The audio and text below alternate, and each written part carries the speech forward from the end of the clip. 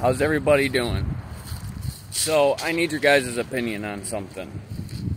So, we're at the laundromat, right?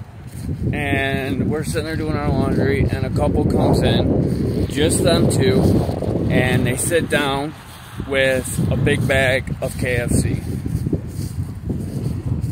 Now, I was always raised that if you don't have enough for everybody, then don't go get it or do it in private.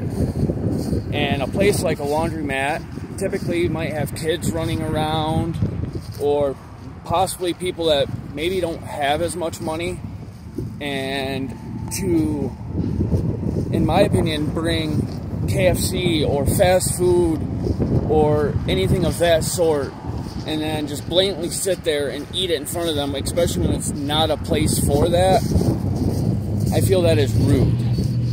That is definitely not proper public etiquette, especially at a laundromat.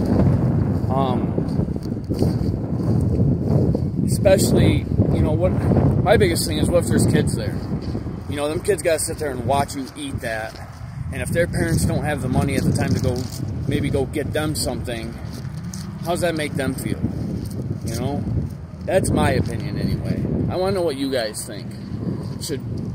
Do you think it's rude for people to go into places like a laundromat and eat fast food or nice restaurant food, like KFC maybe, and just eat it in front of people? Or should they eat it in their car, in private? Let me know what you guys think.